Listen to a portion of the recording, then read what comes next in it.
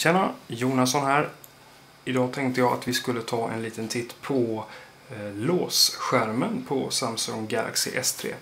Där har vi i botten ett antal ikoner som tar dig direkt till en dedikerad funktion.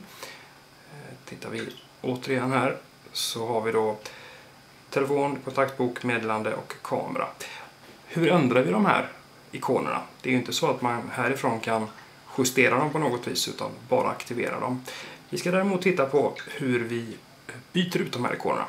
Och det gör vi genom att gå in under inställningar. Vi går till säkerhet.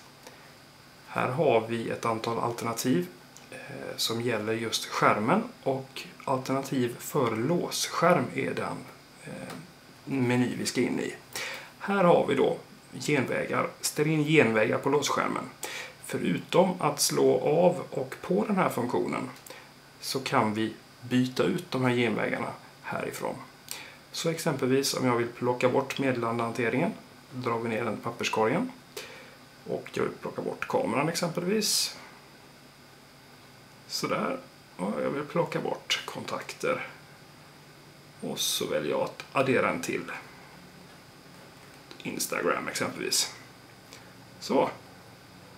Provar vi. Låser telefonen. Och då har vi Instagram liggande där också.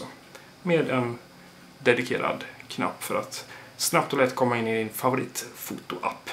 Så där har vi det. Låsskärmen på Samsung Galaxy S3. Ha det gott nu då. Tjena!